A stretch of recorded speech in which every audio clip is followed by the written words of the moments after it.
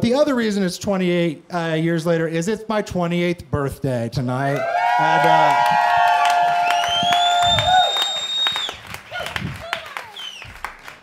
it's my 28th birthday tonight, and I'm real excited about it because I didn't think I was going to make it past 21 because that's when I tried to kill myself. And that's funny because, and I see you're not laughing already, it's fine, we'll get there. There's an explanation. It's funny because when I did it, I wasn't sad, and I don't regret doing it to this day because it still might be the best thing that I've ever done. Allow me to explain, Silent Room. I just left the engagement, wasn't getting married. By the way, the greatest sense of release from a relationship you can ever have is on the day of your wedding, taking all of your save the dates and smoking them.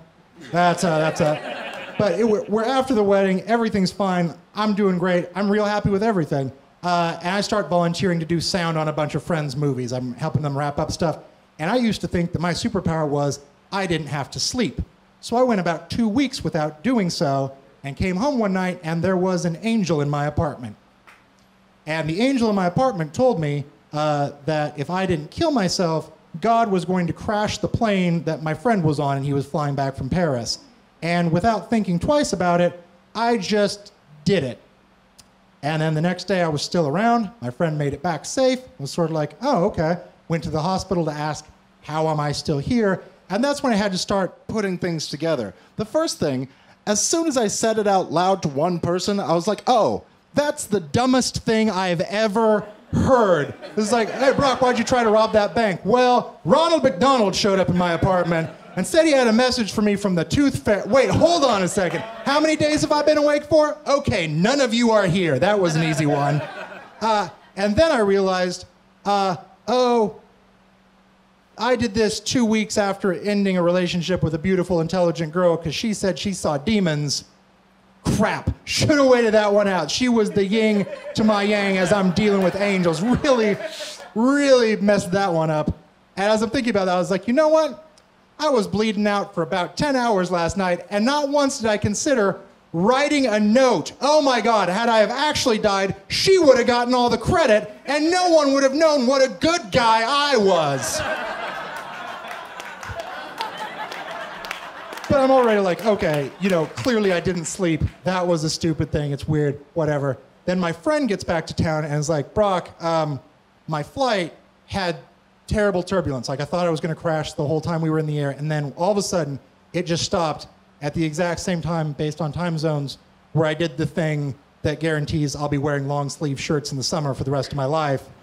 And that's so much worse to hear when you've already convinced yourself, dumb brain did dumb thing, and your friend's like, no, you actually saved my life. You actually did, all of these things actually happened. It's like, no, that can't be true, because if that's true, there's a few things that have to be real. First, that means that angels are real. Angels are real and want me dead. I've just lived through a bizarro version of It's a Wonderful Life, where the third act begins with me saying, hey, Clarence, what's up? And he holds my head underwater.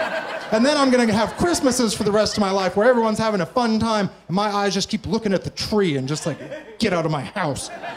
2, it means that God is real and wants me dead. And I find this one a little easier to swallow because if you've ever seen a tornado, that's just God saying, I don't like what you're doing, turning it upside down and messing around stuff. And if you need proof of that, they happen in Kansas and Texas all the time.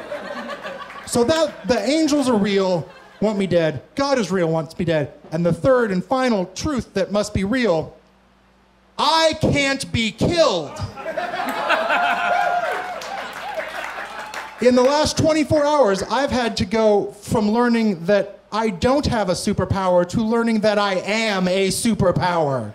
I know every 21-year-old thinks they're invulnerable. It's a different thing to know that you are. Angels can't kill me. God can't kill me. I couldn't even kill me, and I'm real.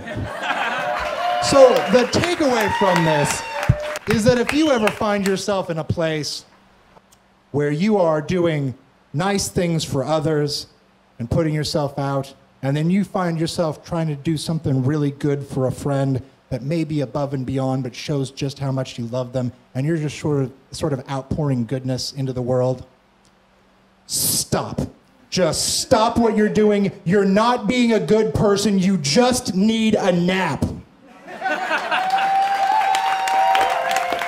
Guys, thank you all so much for coming out tonight. I had an amazing time. Damn! Oh, you guys, thank you. Thank you. Toodles.